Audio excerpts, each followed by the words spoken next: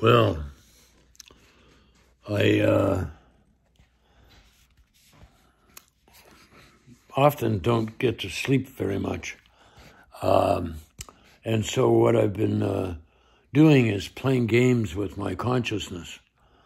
And I play games like mock-up. I think of everything that can go wrong. And then I ask myself the question, what can I do about this, about this, about this? And occasionally I think about, well, let's see if I can dream up a really good question. And so I think up all these questions. And it's very amusing, and it takes time, and eventually I fall asleep, and most of the time I don't remember the questions. But this morning I woke up, and I did remember the question.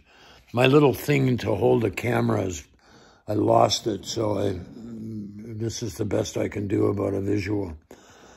God, I'd like somebody to help me make podcasts. Be easier than this holding a camera.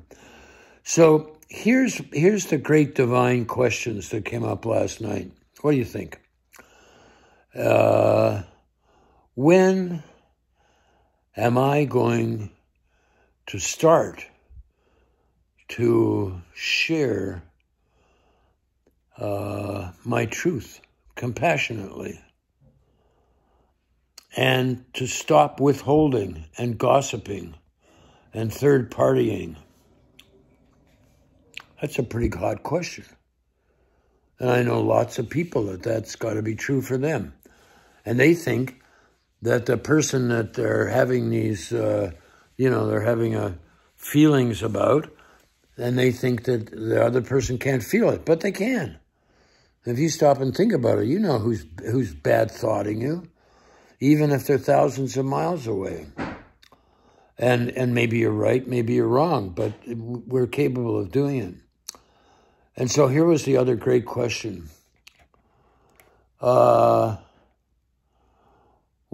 stops me from just feeling my fears of telling the truth compassionately, or even not compassionately? Or why am I afraid of telling the truth? And a friend of mine, whose name I forget, and I'm 40 years ago, but when he was asked about the thing that he noticed most in Americas, and he said, well, what he noticed was that friendships, long-time friendships, would end because somebody couldn't tell the truth in the friendship. And he said in his country, which I think was Norway or Sweden or Denmark, you really knew who your friends were because they were the ones who would tell you the truth. They weren't afraid to be wrong with you because they knew you loved them. And they trusted that you could work anything out. So if you have any thoughts about this, please write me a letter, because I can't use social media and all these communication tools, except I'm trying to make these videos. So write me a letter to Post Office Box 94, Sebastopol, California, 95473. And I'm more likely to be able to find somebody who can read the letter to me.